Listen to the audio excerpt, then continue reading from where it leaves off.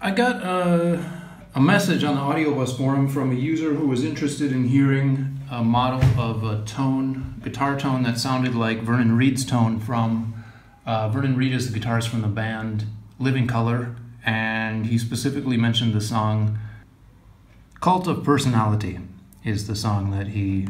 So he said that Vernon Reid was using a pedal called the Rat, which is something that's not familiar to me, but I looked it up, and it's the kind of tone that he has on that song. It's a really high gain, really screeching overdrive. And so obviously when we want to model this, the first thing we need is a lot of gain.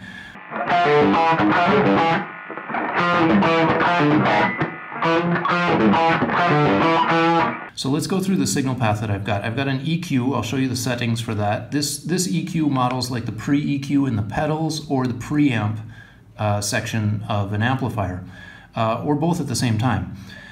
Then I've got that going into a gain boost. This is just a standard gain from AUM, and I've got that pegged all the way up at the maximum setting. I need that because this saturator is, the way I have it set up now, this is our saturator, which is an app we haven't released yet. This saturator is kind of passive in the sense that it just takes what you give it and it saturates it. It doesn't currently have a lot of tone settings inside of it. So I've also got the input gain in the saturator pegged at the maximum setting, and the output all the way at the minimum, because with the input coming in so hot, the output very easily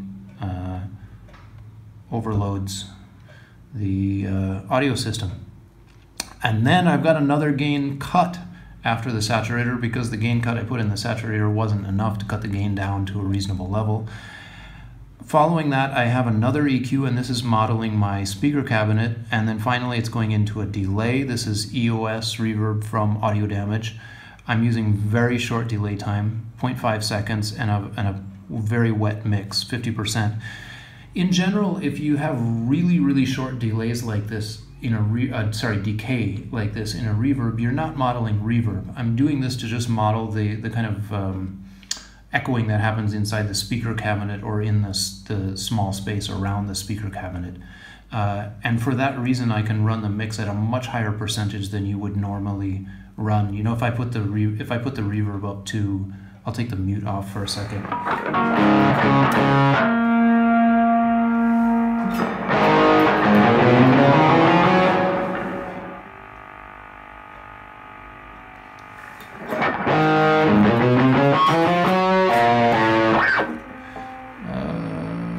Mute that again. So I think you can see that 50% mix is way too much for a reverb if I'm actually using it as a reverb. Like when I put it up to 3 seconds, it just gets loses detail in the sound. But for speaker cabinet modeling, that works fine. The main heart of this patch is the same like all the other recent videos we've done. 3 parts: preamp EQ, gain stage, saturator, and a second EQ which represents the speaker cabinet. So my first EQ, I'm going to close the saturator. Should I do that? I'll just move it out of the way. My first EQ is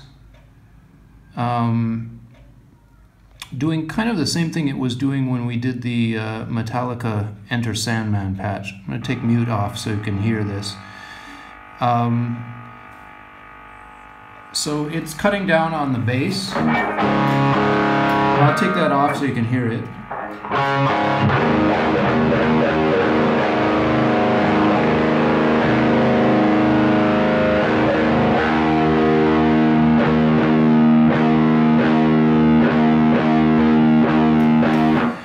At this level of gain, you don't hear a big difference when I do that, but it cleans up and focuses the distortion in the mid-range so I don't get too much flabbiness from the lower strings, and that's why I have it there. The main thing going on here is this mid-boost at 1400 Hertz, and if I take that off, you'll hear a big difference.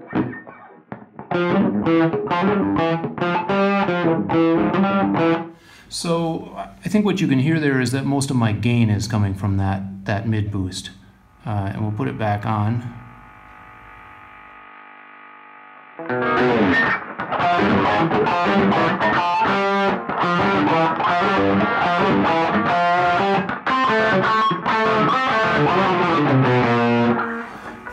And then I've got a treble cut, and the main reason for this is just to cut down on the noise.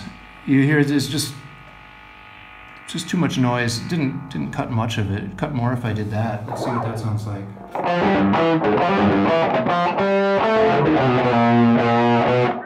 That might actually be a good idea to cut down to there, but I lost a little bit of clarity when I did that. Let's see what happens if I cut it right down. So one thing you'll notice when you're doing high gain models is that if you cut the tone down on the input, you're going to either need more gain to get the saturator to put back more high frequencies, or you're going to have to boost the high frequencies in the output to compensate for what you cut out in the input. So I might be able to get some of that back like this. That sounds terrible.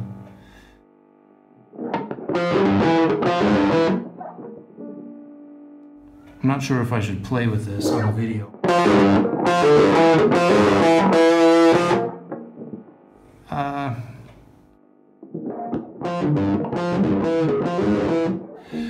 It might be worth experimenting with that, but not now.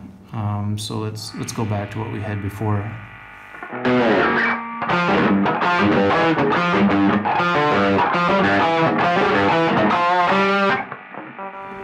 So we just put up with all that noise. I don't think there's any way we're going to get rid of it. A noise gate perhaps would solve the problem. I think we should stop there. That's everything I wanted to show you. If you enjoyed this video and you want to see more, hit subscribe. And if you want to help us build our channel, click like. That'll just help YouTube rank our videos a little bit higher. Thanks again for watching, and we'll see you in the next video.